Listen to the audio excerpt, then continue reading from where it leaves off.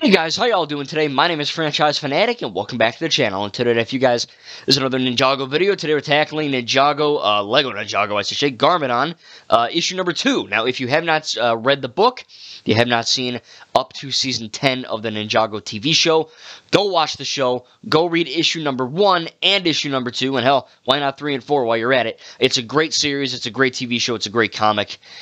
Run. So again, this is your spoiler warning. If you haven't read the book or you just don't care about spoilers, here we go. So at the end of this video, I'm going to do a little reenactment from the very beginning pages of this issue, doing my Woo voice and my best interpretation of Garmadon. I haven't been practicing Garmadon, but I kind of have to read it because it's his effing book. But that'll be the end of the video, so make sure to stick around for that. So without getting into too many spoilers, I guess it's kind of hard to do that, so I'm just going to spoil that anyway. Forget that. It's a spoiler review anyway. Yeah, so it basically starts off with, Woo and Garmadon just kind of talking and all that, and then it kind of fades into, Garmadon's adventure with the Two Moon Tea Town, I'll just say, and, trying to fight off this giant bear, and there's some bickering that happens. Very cool stuff.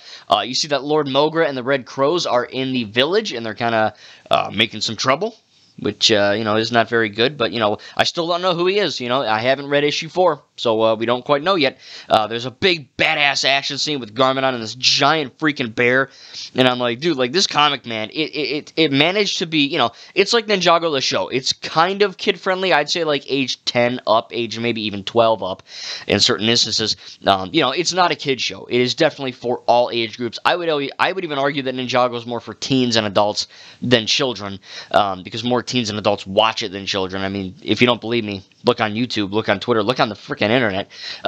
And this is definitely a comic that does not shy away from action and violence, because it is Garmadon. So it's really cool to see there's some really cool action scenes. And again, as always, as like the first issue, the writing is top-notch. Truly top-notch writing. They got the character of Garmadon down pat. He's not quite evil. He's not quite good. He's kind of more neutral. So he's getting a little bit more of his humanity, I should say. And we're getting some really awesome scenes here. Really, really cool stuff.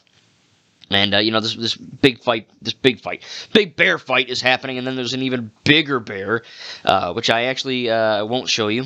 I don't think. Maybe I did. Who knows? We got a really cool... Basically, issue 2 is just him beating the crap out of a bear, and then at the end, Lord Mogra is kind of doing something pretty crazy to the town. So, yeah, that's something. Overall, again, it's not as probably as... as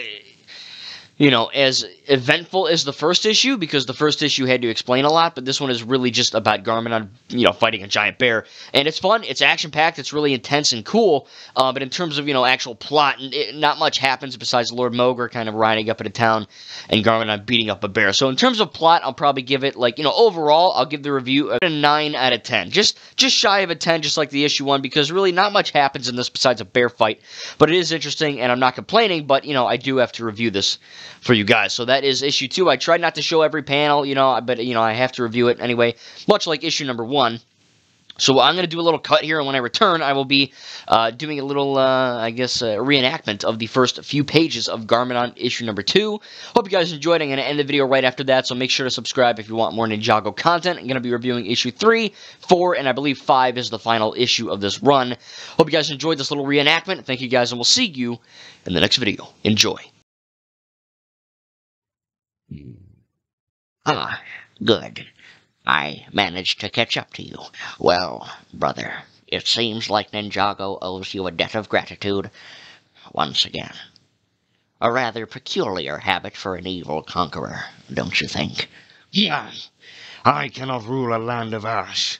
Saving you and the ninja was an unfortunate side effect of preserving Ninjago for myself. Perhaps.